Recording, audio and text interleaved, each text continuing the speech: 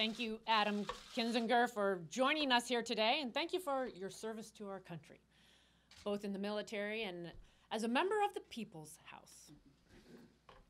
I, too, agree that VA Secretary Bob McDonald's comparison yesterday was really unbelievable.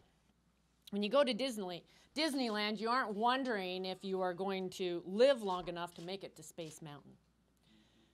Clearly, the VA is not the happiest place on earth, and veterans have died waiting in these lines.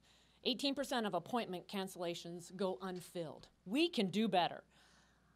Earlier this year, Congressman Seth Moulton and I introduced legislation calling for the VA, requiring the VA actually to use off-the-shelf technology that's available today and is used by doctors' offices all across the country to schedule appointments.